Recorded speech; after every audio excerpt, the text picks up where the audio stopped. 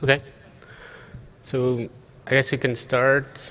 So my name is Ricardo. I work for the OpenStack team at CERN. Today I'll be describing a bit the work we've done to integrate Neutron at CERN and how we migrated from Nova Network. We are a big team, so I'm just representing a lot of people here. So a bit about what CERN is. Tim gave a good description today in the keynote. So CERN is the European Organization for Nuclear Research. Was founded in 1954, has 22 member states, and many other collaborate with the different experiments running at CERN and the services that we provide. Our mission is to provide fundamental research in the area of high energy physics, mostly. Description of what we do. So right now, the main machine we have is called the Large Hadron Collider. It's this one here on the left, on the bottom. It's a particle accelerator that is in a tunnel, a circular accelerator in a tunnel 100 meters underneath. And it's located between the Jura Mountains and Lake Geneva, close to the French Northern Alps, and it spans two countries. So part of it is in Switzerland, part of it is in France. And then we accelerate protons inside the accelerator with two beams of protons, and from time to time we make them collide in specific places so that we have proton collision is happening close to these detectors. The detectors look a bit like this, but this is a very old picture. Now it's a cavern of 60 meters high, and it's full. This was a long time ago during the construction. And you can see the scale of it by the small man on the bottom. So this is where the collisions happen. And with these collisions, what we try is to detect new particles, new physics. And for this, we track energies. So the detector is made of several layers of hardware and electronics, and from this we managed to get a lot of data out. Inside the detector there's something like a petabyte per second being generated. Of course, we cannot store all of this, and we very quickly take out most of it out, and we only store what we think will be relevant later. We still get something like 2.5 gigabytes a second going to the data center, our data centers. So at CERN, we are currently running 2 data centers, one in Geneva and one in close to Budapest in Wigner in Hungary. So it's an extension of our main data center, and we have very fast network links between the two, so it kind of feels like the same, although you can feel a bit the latency. It's not that far, but still. We currently have around 190,000 cores, 17,000 physical boxes, around 170 petabytes of raw disks. This is not all used for storage. It's also a lot of the disks running in the compute nodes, and around 200 petabytes on tape. The reason for this is that all the data we collect is stored on tape for archival and later analysis if needed. So OpenStack at CERN, it's been in production since July 2013. Again, 190,000 cores today. In total, we've had around 4 million VMs created since the start, at a rate of 300 VMs being created and deleted every hour. A lot of people have workloads where they constantly trigger new VMs. And then this is one dashboard we have where you can see the usage of the project. So almost 3,000 different projects in our cloud. 2,500 users, 22,000 VMs running, and then we use Nova cells, and I will talk a lot about this part, and 7,000, a bit more hypervisors, almost 3,000 volumes, storing around 1 petabyte of data in Cinder. We use Ceph as a backend, and recently we added Magnum as another service in OpenStack. We have around 20 clusters deployed, and it's still in pilot, but almost moving to production. And we'll be adding Manila also soon. So briefly, I won't go into the details of the whole architecture, as we'll focus on Neutron. But there are some things that we do to scale that are important. So we run dedicated controllers per service. In many cases, we have to split the RabbitMQ instances, so we don't have a big Rabbit instance clustered or non-clustered. We have, in some cases, separate ones for each of the services. We had Nova Network, which was the option at the start, and there were a lot of patches being done to integrate with the CERN networking. It's an heterogeneous environment in the sense that we have 2 different hypervisors, so most of the workloads go to KVM, but we also provide HyperV. And the Windows boxes mostly go to HyperV, although now we started deploying them also on top of KVM. For Cinder, we have 2 different Ceph instances, one in Geneva and one in Vigner, mostly because of latency. Keystone is fully integrated with the rest of the CERN account and lifecycle of projects and users. So when a new user comes to CERN, he gets an account also in OpenStack. The same is true when they leave. Their OpenStack resources are removed. All the infrastructure is deployed using Puppet, mostly using the upstream Puppet OpenStack modules with a few changes locally. And the main thing is that we use Nova cells to be able to scale. And as we discovered, not only to scale, but also to be more flexible, to be able to test new features without affecting the whole infrastructure. So that's where I will start. So describing a bit our Nova cells architecture. In Nova cells, you have a top cell which receives all the API requests, and then you kind of partition your infrastructure into child cells. This is good because it puts less load on the scheduler and all the Nova services, but it's also good because, for example, if tomorrow we would like to introduce GPUs, we could dedicate one area and just enable GPUs.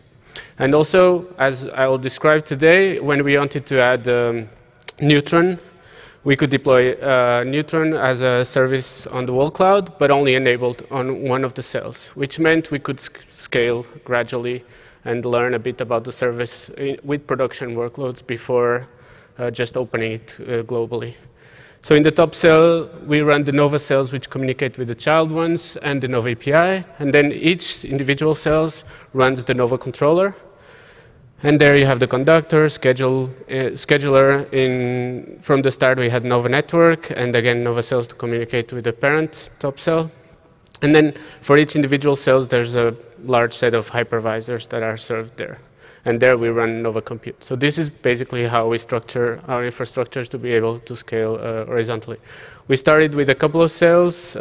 With time, we've been making them smaller, more manageable, and learning a bit about them. And we ended up having more and more. So right now we have 44. Every time we get a bunch of new hardware, we kind of put it in a new cell. In some cases, we also replace all the hardware being retired. The CERN networking, so there's some, this is really relevant because it's why most of this talk will be about this. At CERN, every device, every connected device has an entry in a network database, which is managed by another group. So we provide IPv4 and IPv6 connectivity. Most of the devices have public IP addresses. This is something that is specific because we have enough.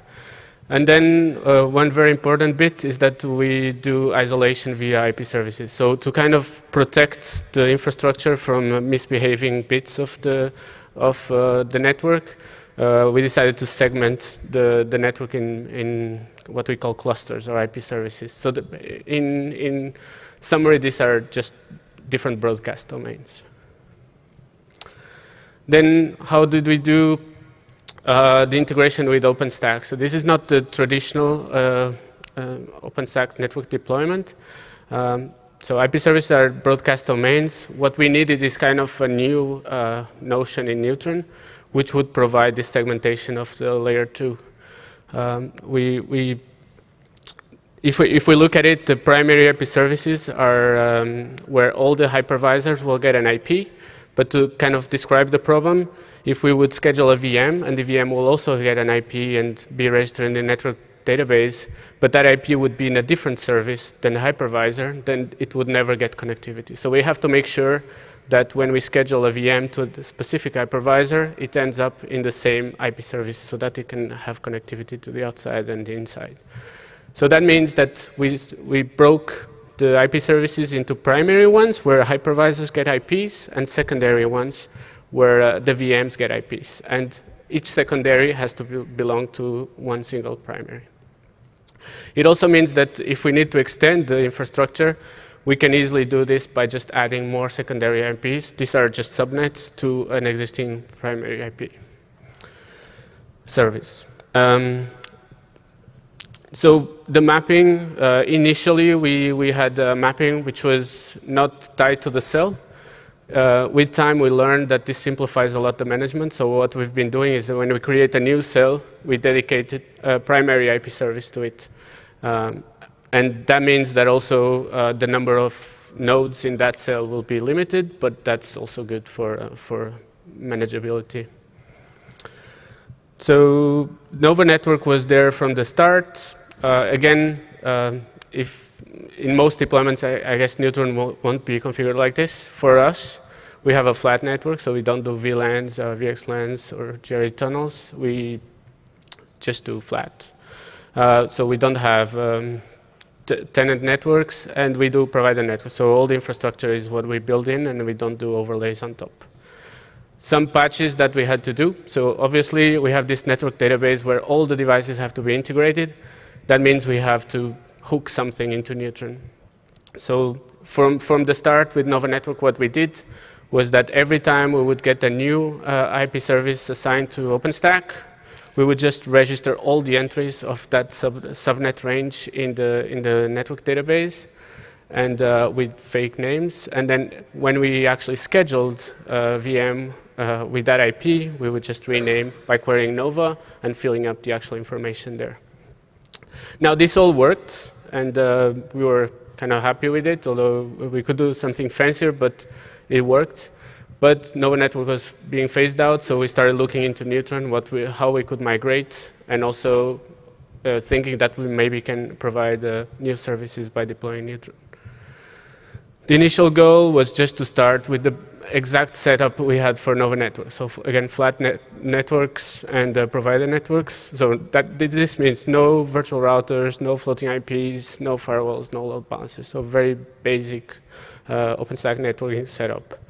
But we wanted to make it better in the sense that instead of pre-registering all the subnet range in the network database, we would just register a new device as it was created. So when a VM gets created, we add a new device to the network database. By moving to Neutron, we would also like to simplify upgrades. A lot of the code that was specific to CERN was patches in Nova Network, and it was making it hard to upgrade from one version to the other. It's doable, but it's kind of harder than it should be. So a timeline of how we did this. We did a lot of different trials in the implementation of how this could be done in Neutron.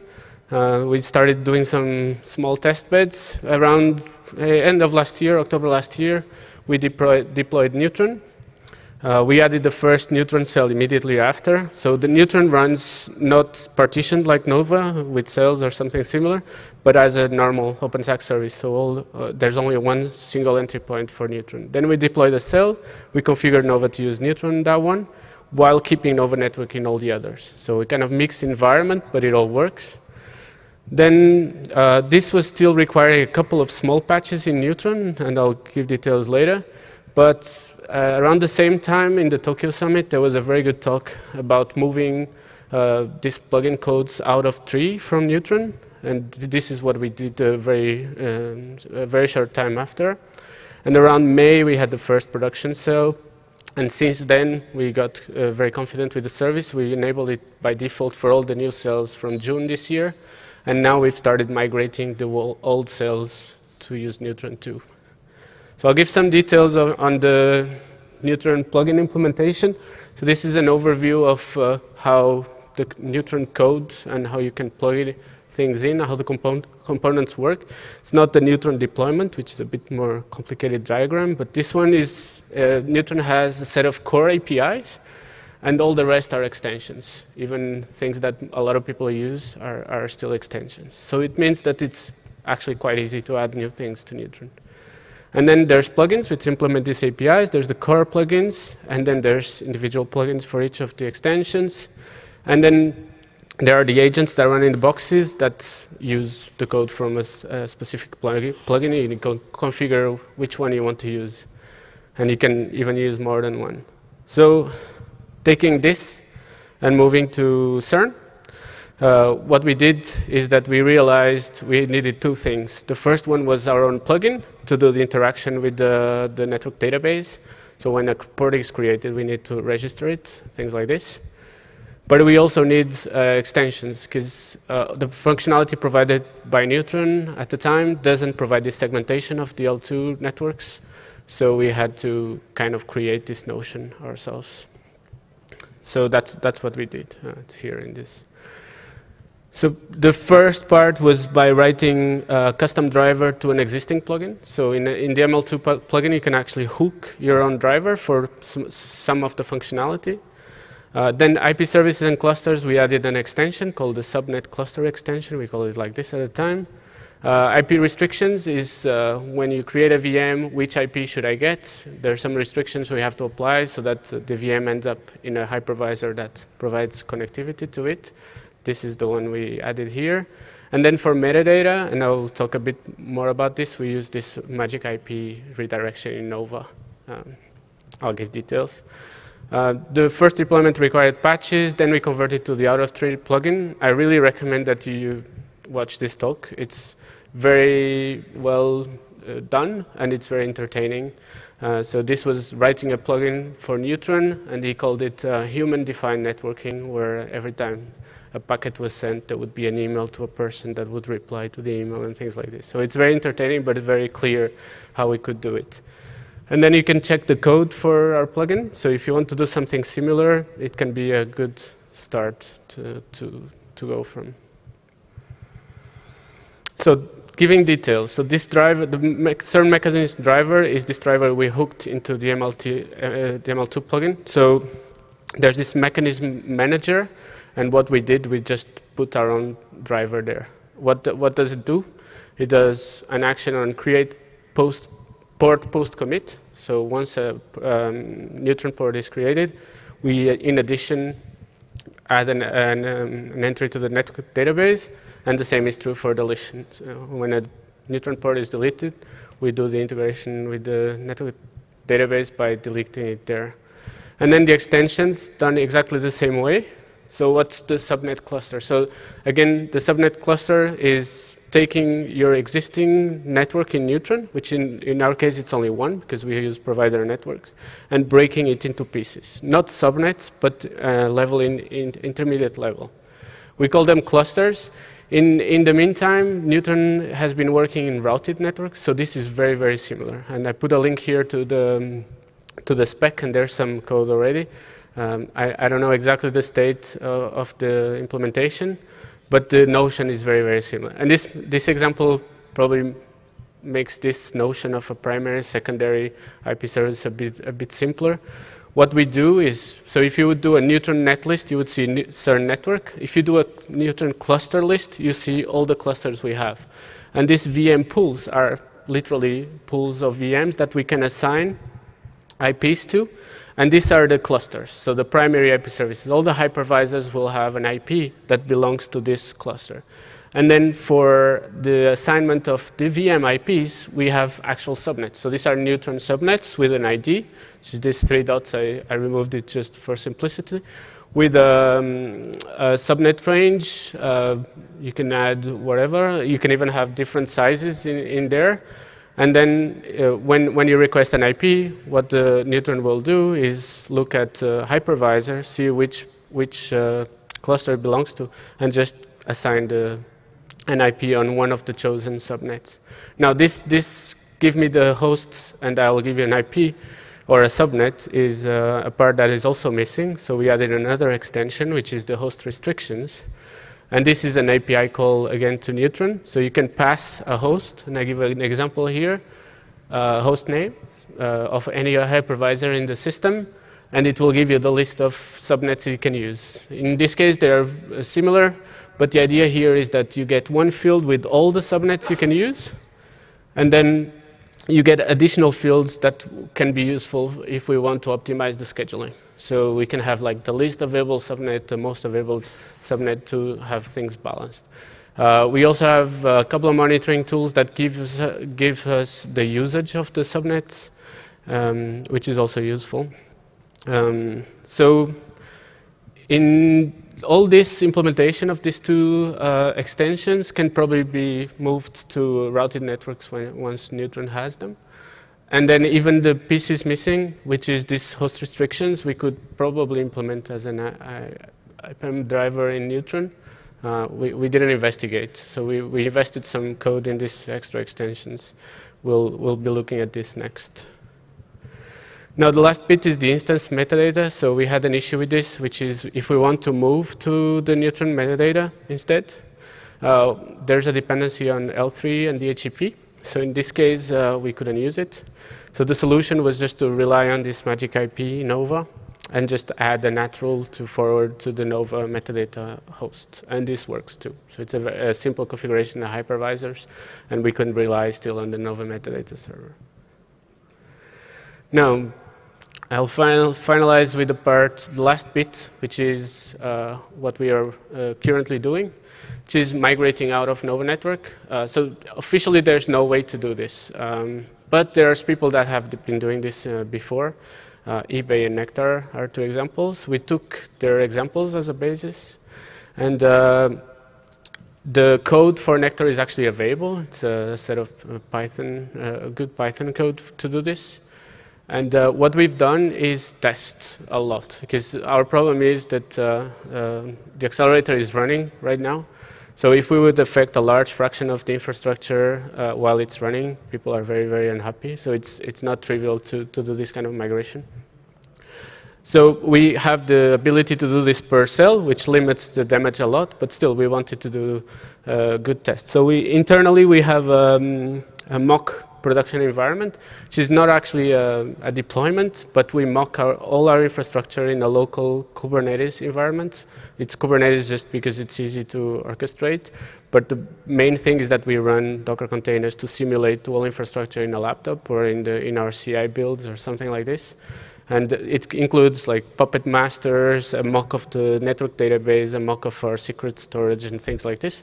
And we can try different setups for the migration. And we've been doing this for a while now, and we built confidence in it. The procedure is as described here. So it's a series of steps. So very quickly, per cell, what we do is the old IP service that was in Nova Network, we add it to Neutron and to a cluster, a specific cluster in Neutron. Then we disable the Nova conductor, making it read-only. We reconfigure Nova in the controller of that cell to use Neutron. And then for each hypervisor, we just reconfigure Nova compute to use the fake driver. So this is kind of no-op driver, which is useful for this kind of situation. Then we just deploy the Linux bridge agent, which will do, we'll look at what it should be configuring locally.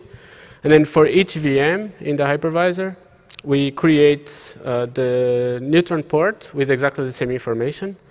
Then we attach the port to the VM. Again, this will happen. This will result in no-op in the hypervisor because we have the fake driver, so it's safe to do this. We bring the tap interface down, do the rename to match the Neutron settings, and then update the libvirt. We use KVM, so we update the libvirt to match the new interface. And this is the procedure we've been trying. Depending on the cell, some of the cells have very like consistent workloads, like the compute cells, batch cells. They are very similar, the VMs. In other cases, it's kind of different, and it evolved with history. So there's a lot of corner cases to try out, and this is like iterative work. The goal is to have minimal impact in VMs. For now, the only impact we see with this procedure is that the Nova API for that for that specific cell is not available during this procedure, which is not very bad because the VMs keep running. We just cannot schedule new ones there. And the impact on the VMs is very minimal. So all we see is a couple of seconds of lost connectivity while we rename the tap interface. And that's pretty much it. So the status of Neutron at CERN, right now it's the default. All the new hardware we're getting, and we've been getting quite a lot, is configured using Neutron for those cells. Still coexisting with Nova Network, and it will probably stay like this for a couple more months while we migrate cell per cell. There's a couple of cells that have more critical services running there that we have to be careful. For Neutron, we are running Mitaka, and for Nova, we are running Liberty, upgrading soon. This is one thing, we don't upgrade all the services at the same time. We try to keep the separation between the two versions, between Neutron and Nova, not more than one, just to be safe. Then we have thousands of nodes now deployed in Neutron cells. So this summer we had a set of, I don't know, I think 1,800 new compute nodes coming, and all of them went to Neutron. So we saw the load starting to go high, but it's behaving quite well until now, apart a couple of issues I'll mention. And then we deployed Neutron LBAS. So this is the first new service we can have thanks to Neutron. We are using the Octavia driver. We've been testing it internally and about to expose to the users. And we are looking forward to adding more like this. So summary of the main issues we have. So the first one is that internally the DHCP at CERN has a glitch, which is when you create a new device in the network database, it gives it an IP which is not exactly its final IP. This is mostly to support PXE boots. This is a problem for us because then if the VM is happy with that IP, then it will never get connectivity. We looked at providing a DHCP alternative using the Neutron DHCP agent. But there were two issues with this agent. One is that it requires a port on the network, which is not very easy to do when you have provider networks. The second one is that it runs by default with the controller, but we have this broadcast domain isolation, so we would never get the DHCP packets getting there. We would have to deploy anyway DHCP agents, at least one instance per broadcast domain. So we ended up writing our own based on a library called Golang DHCP. The code is there. It works, but if we could replace it with the Neutron DHCP agent, would be good. I know there's some work going on upstream also to remove this requirement, and we might be able to do it. Again, because of this issue with the isolated IP services and isolated broadcast domains, we deploy actually one per hypervisor. It doesn't hurt. We configure the IP rules to play nice and not just broadcast DHCP everywhere. It seems to work. Then one of the main issues we've been having as we scale up the service is RabbitMQ instabilities. This is not specific to Neutron, but we've seen it more often than with other service. So if we run clustered with network partitions, we go into a split brain.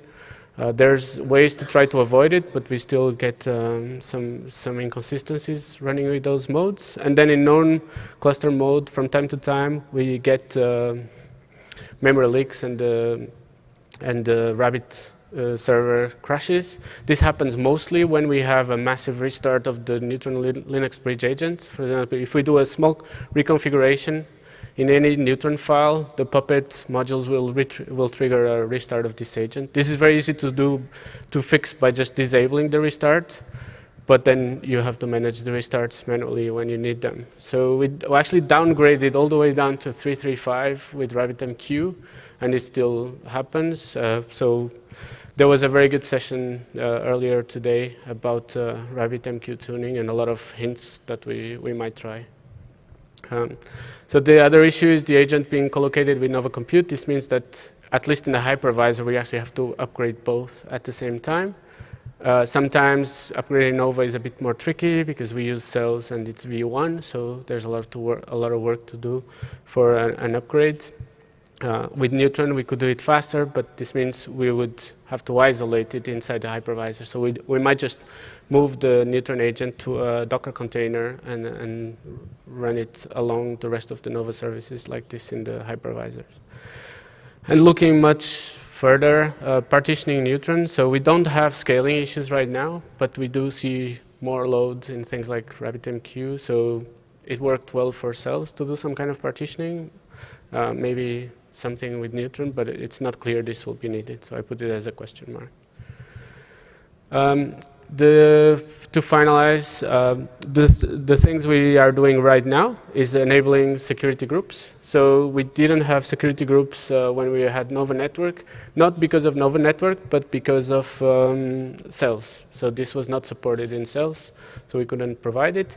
Now, by migrating all the networking functionality to Neutron, it's a centralized endpoint and not affected by cells. So we can actually enable security groups easily with the new infrastructure. And then I mentioned that we are deploying Neutron LBAS. We don't have virtual IPs because we don't do overlay networks or anything fancy. So that means that we can provide an easy way for people to deploy their LBAS instance with an HA proxy. But if we want HA, we need two, and we don't have this virtual IP. So what we will do is try to integrate the Neutron LBAS with the CERN DNS load balancing, which is there since quite a while. This means that we can easily have two HA proxy instances and automatically register into a single DNS entry and do DNS round robin or something similar. So this would provide us kind of similar HA functionality. Future work. So in theory, we only have provider networks. There's a few groups at CERN asking to have more isolation and asking for private networks. In theory, we can do this in Neutron now. So this is what we'll be looking at during next year. Things like floating IPs would then be very useful because the machines would have their private subnets, and it would be nice to then expose them to the outside world, and we would need floating IPs for that. Then move to routed networks, which is this new spec Neutron, which should provide everything we require, and then have some kind of software-defined networking. Again, we have a big machine running, a lot of people involved in operating the machine and analyzing the data and using all the resources we are providing for this. So kind of massive changes in something as critical as networking is complicated. So this has to be introduced slowly. And hopefully there will be plenty of other work coming. And that's it. So if you have any questions or comments, I'm happy to answer now, or you can catch me later. Thank you.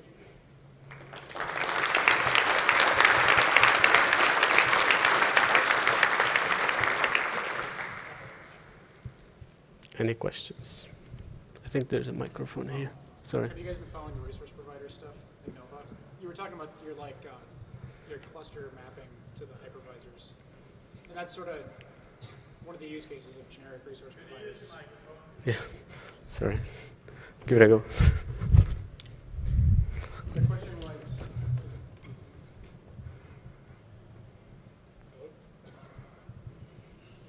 it's not on. Try again. Now it's on. The question was how much they've been following generic resource providers. One of the use cases is routed networks with Neutron. Right. But I was just wondering, because of the cluster mapping stuff that you guys have, that will sort of be tied in with how the placement service and resource providers works, and then eventually if you were going to be moving to that, I mean, none of it's required right now in Nova, but we're starting on it in Newton. And then like the cells v1 limitations with security groups and floating IPs and all that, you're going to get the security groups going to Neutron. Right. But like cells v2, again, yeah, not complete, but by the time you guys get all feature parity up, we'll have cells v2, and yeah, exactly. That'll be awesome. So this bits in Neutron, it's just that this work started like more than a year ago. At the time, there was nothing like this routed networks. So we did some code there, and it works, and it's really good that we can replace it eventually. It shouldn't be hard to migrate, actually. And then the Nova resource providers, I guess it's something like the host restrictions we have, where we can do the mapping based on routed networks. You map your allocation pools to your aggregates. Right. So that would be awesome. Yeah. Well, now feedback will be very cool. welcome on Yeah, we can provide it. Yeah, definitely. Definitely. Any other question? Cool. Well, thank you then.